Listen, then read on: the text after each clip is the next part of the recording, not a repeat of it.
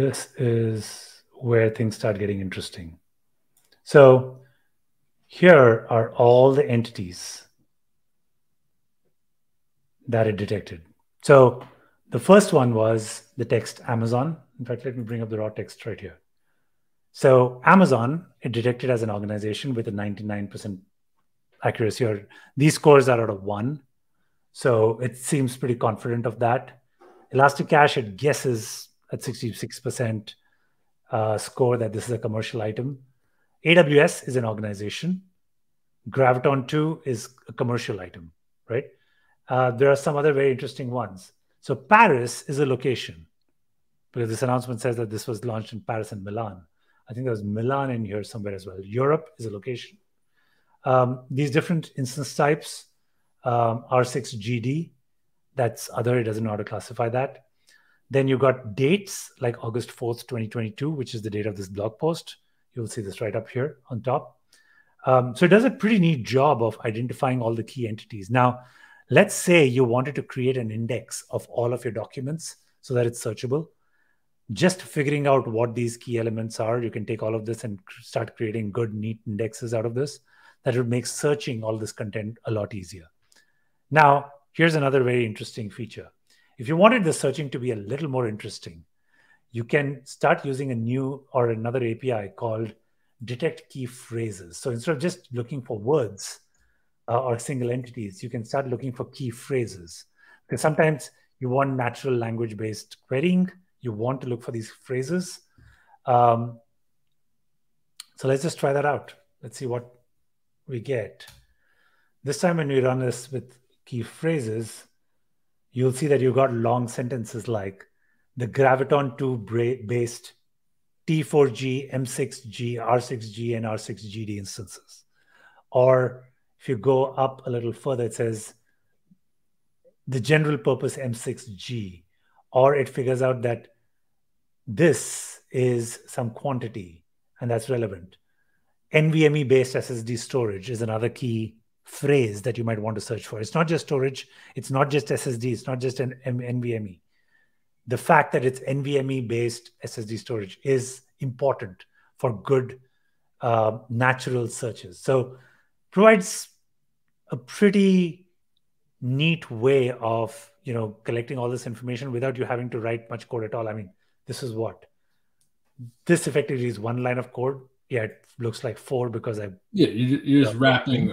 You're wrapping one line for there, 1 line for Boto, 1 line for this, like 5, 6 lines in total.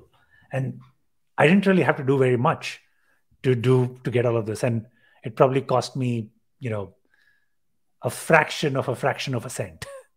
Getting through all this data science and machine learning, lectures and learning about TF, IDF, and learning with the n-grams and the bigrams and building up indexes and manually labeling all this stuff.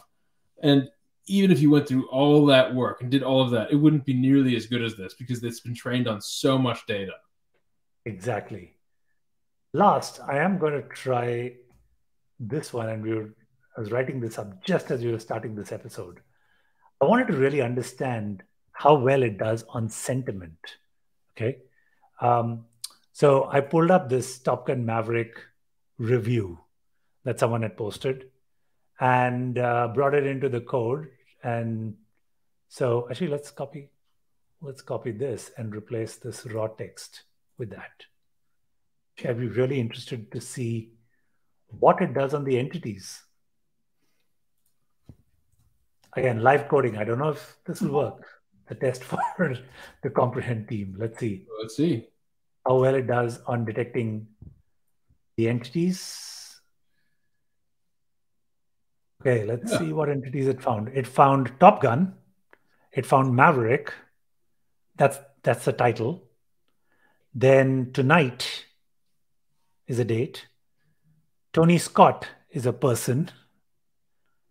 80s is also a date.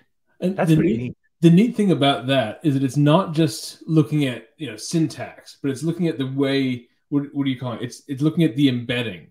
So it's saying way back in the 80s or back in the 80s, and that embedding, like it's not just looking for number S, right? Correct. This is not regex. This is embedding and context and how these particular phrases fit in and how they're used in the language. Correct. One of the best, this one is interesting. One of the best is a quantity. I think this one, movies, I don't know in what context, or it may be one of the best movies. This one seems off. Tom Cruise is a person. Cruise is a person. Let's see. Any other interesting ones here? Well, and there's, again, if you were talking about a cruise ship, it would figure that out based on the context. Correct. He's talking about Mr. Cruise, or Cruise did a great job, where cruise ship wouldn't make sense, even though Correct. It's the same word. Exactly. Okay, let's try out key phrases. See what it produces for key phrases.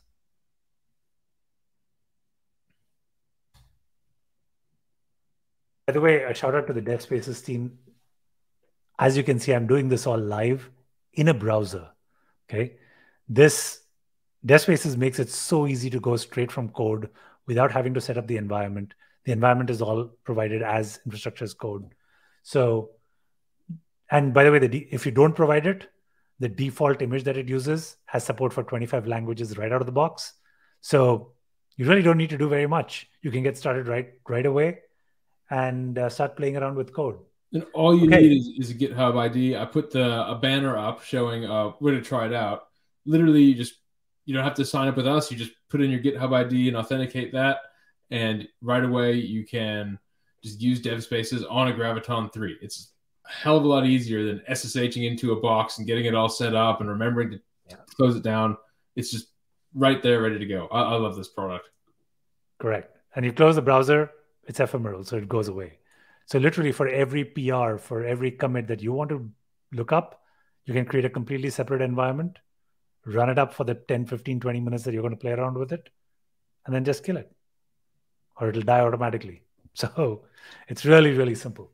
Okay, let's come back to Comprehend. So look at the key phrases. These are actually pretty neat. 80s people is the key phrase. It wasn't just 80s the time, but it was the 80s people. Everything else, friendship, loyalty, romance, and okay. Old school action movie, playful winks and embellishments, absolute best, supporting cast. It's pretty neat. Original Top Gun leather jacket. That's really cool. Okay, now for the hard one, to be able to figure out sentiment. Okay, I'm going to do line by line sentiment over here because I want to really understand whether it's able to provide that level of detail. So let's go ahead and do this. Hey. Oh, I dumped everything. Sorry. I dumped everything in one, but we could turn this into a line by line one. Okay, so this was everything, and it's 94% positive, or a score of 0.94. So yeah, very high confidence that this is a great positive review for the movie. And it was that simple. Can you imagine doing this for your internal documents, your blog, or to figure out sentiment of all of your employees or the communication that they're having, or to give feedback to someone, when you're sending out, communication internally, you want to make sure that that communication is neutral or positive, and you're not communicating negatively because that's not productive. Imagine this being a filter to your email before you send it out. It's interesting. Some people don't recognize that their tone can be misperceived, and it's being able to say, okay, before I send this email, this is being read as more negative than I intended, when it should be neutral, right? That it's really neat to be able to get that feedback from a essentially objective source. Yeah. One concrete data point I do have is that Comprehend does not understand sarcasm yet. Well, many people don't. So that's true too. I think that's a pretty high bar.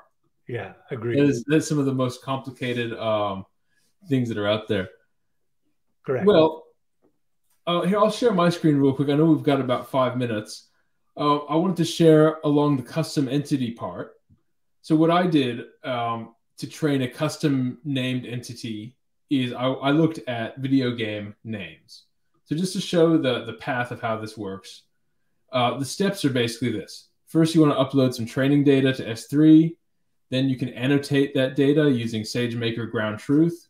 And then you train the model, and then you can test the model, and then you can run it in an endpoint. So to show what that looks like, I'll start with Comprehend. So I'm going to open up a new tab here. So if I go to Comprehend, custom entity recognition. Let me go back. Oh, okay, I see. I have this one set up for real-time analysis. So this is going to use my model. I'll show you how this model got set up. Let's go to the training data.